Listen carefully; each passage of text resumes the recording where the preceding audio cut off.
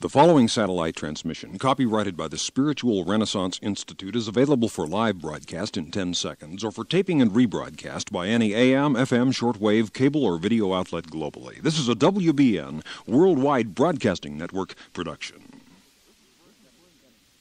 This is Vern Bennom Grimsley with the Spiritual Renaissance broadcast. Recently in San Francisco, a man on the street reporter asked passersby this question: "Are you a spiritual person?" A real estate saleswoman said, "Yes, I am. I live my life spiritually. I'm interested in material things, but if I had to choose between material things and the spiritual, I would definitely choose the spiritual." A student, a young man, said, "Yes, I believe in God, but I don't believe you have to go through all the rituals or all that formal religion dictates. They're just out to make money." An architecture undergraduate student said, "No, I'm not. I have to see something to believe it. I have to have a reason for believing something.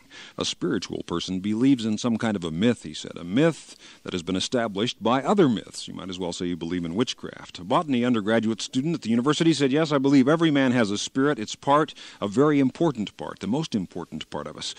I think the spirit is, in the end, what really counts. I'm a spiritualist and an idealist." A zoology undergraduate said, "Fairly spiritual I am. I think young people today are searching and looking more than the older generation. Older people have stopped searching. They're more set in their ways." And a secretary responded to the question, "Are you a spiritual person?"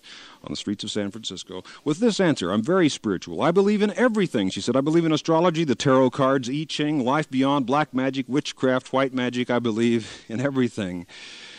It's all spiritual." Between those two extremes, the young man who said he didn't believe in anything and that last woman who said she believed in everything, where do your convictions lie? Do you believe in anything worth believing, and what possible difference could it possibly make in the living of your life? Ponder this parallel. The famous scientist Sir Isaac Newton found that each and every action has its corresponding reaction. This is every bit as true spiritually as it is physically. It is written, "As you sow, so also shall you reap." Or consider the ancient proverb, "Eat, drink, and be merry, for tomorrow you may die." If you eat, drink, and make merry enough, tomorrow you will wish you were dead. But the truth is, you reap what you sow. You get what you earn, just as surely as overeating results in indigestion. Hatred can give you ulcers. Anxiety can cause high blood pressure. Pessimism can result in psychological depression. That human beings were created, intended, formed to live in faith, hope, and love is well indicated by the fact that human beings simply function better, living by faith, hope, and love. You were born for this. You were created by God for this. You are a son or daughter of the living God, and there are real consequences to your thoughts and your actions. There's an ancient Arabian poem: "Remember three things, come not back. The arrow sent upon its track, it will not swerve, it will not stay its speed, it flies to wound or slay. The spoken word so soon forgot by thee, but it has perished not. In other hearts 'tis living still, and doing work for good or ill. And the lost opportunity that cometh back no more to thee, in vain thou weepest, in vain dost yearn. Those three will never more return." There are real consequences to your thoughts and your actions. You can never go back and relive yesterday again, or last year, or 10 years ago, or 20 or 30 or 40 years ago. All you have is the moment. The philosophers term it the eternal now. Seize the moment you hold in your grasp this instant and give it to God wholeheartedly with a total souled commitment. Back in the 1800s, there was a steamship which sailed between London and Plymouth, but it was such a lumbering, awkward craft that every time it entered the dock it injured itself or scraped or scratched itself on the dock gate. But then one day it hove into sight, and while everybody was watching, looking to see what damage would be done to the ship this time it sailed in easily and truly without a mark, and a bystander shouted up to the ship captain what happened, to which came the reply, "Same old ship, but we have a new skipper on board." That is what will happen. That is what will happen in your life when you give your life to God. No matter how many mistakes, failures, frustrations, no matter how many times you've stumbled and fallen, how many wrong things you've done, even if you've done things deliberately wrong, in willful disloyalty to God, God is forgiving. God is quick to accept you if you will turn to God with all your heart. God will make you new from the inside out. You may be the same old person, but you're going to have a new skipper. when you give your life to God and turn your life and your will over to the will, the wisdom, the plan, and purpose of God for your life, for your death, for your time, and your eternity. Everybody wants to live a long life, but hardly anybody wants to get old, and yet you cannot have the one without the other. Some processes, inevitably, require the passage of time. You live in an age on this planet in which astronauts have gone to the moon, and you can fly around the world in only a few hours, and yet a baby still takes 9 months. And thousands of years are necessary for the growth of one giant California redwood tree. Things take time. There's a great poem I heard years ago, put up someplace where you can see the cryptic admonishment, TTT. When you worry about how slowly you climb, always remember things take time. The ripening of fruit on the tree and wheat in the field require time. The same with your spiritual growth. Jesus compared truth to seed sown by a farmer. Some falls on good earth, other on rocky or thorny soil, but some sprouts and grows vitally. And the kingdom of God is like a mustard seed, he said. Jesus himself died in his 30s. His life wasn't very long, but it was very full, and it was very, very deep.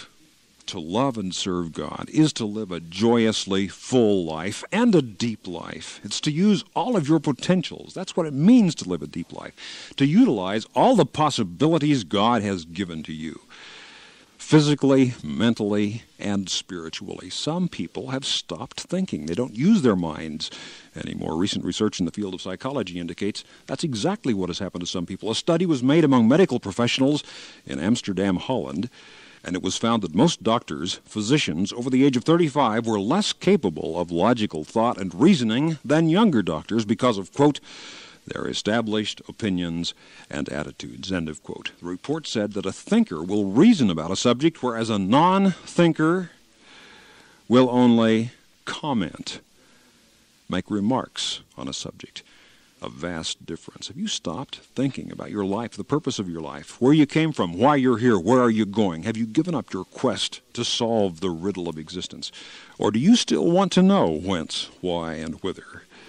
God has given you a mind with which you can seek these answers. And it is written, seek and you will find, knock and the door will be opened, ask and you shall receive. The scientist Kepler, looking up from his mathematical computations, once remarked, I am only thinking my thoughts after thee, O God. William Carey said, expect great things from God, attempt great things for God. That makes life exciting. That is the greatest adventure in all of time and eternity. The quest to do the will of God, to actualize it, to live it in your life. The famous humanitarian David Livingstone had every reason in the world just to stay quietly at home in his native Scotland and live his life in a cultured, dignified, refined manner. But this is what he wrote about himself early in his life.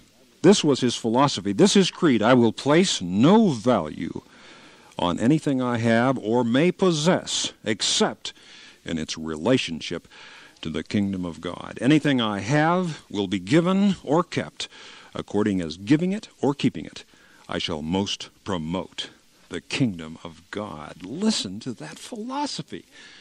Listen to those priorities, putting first things first.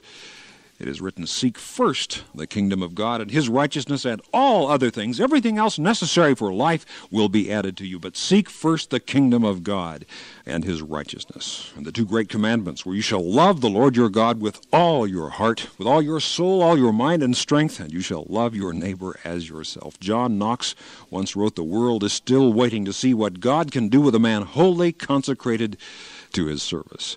And I have a similar quotation posted up by my door. Every time I walk out, I see it, by Dwight L. Moody. It says, in essence, and I'm paraphrasing, the world is waiting to see what God can do with and in and through the life of a man totally dedicated to God. I mean to be that man. What an invigorating way to start every day. Dedicate your life to God. Begin to live the words of Francis of Assisi, Lord, make me an instrument of thy peace, that where there is hatred, I may bring love, that where there is wrong, I may bring the spirit of forgiveness, that where there is discord, I may bring harmony, that where there is error, I may bring truth, that where there is doubt, I may bring faith, that where there is despair, I may bring hope, that where there are shadows I may bring thy light, that where there is sadness I may bring joy.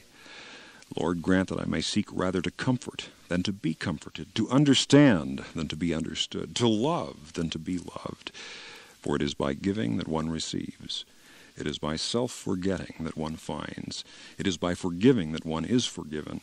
And it is by dying that one awakens to eternal life. May that faith shine in your soul, beginning here and now and lasting forever. Write to us, will you, at the Spiritual Renaissance Institute, Box 3080, Oakhurst, California, 93644. We have free literature on the spiritual life, things I've written on finding God, getting to know God, 7 principles of prayer. Write for this literature to Box 3080, Oakhurst, California.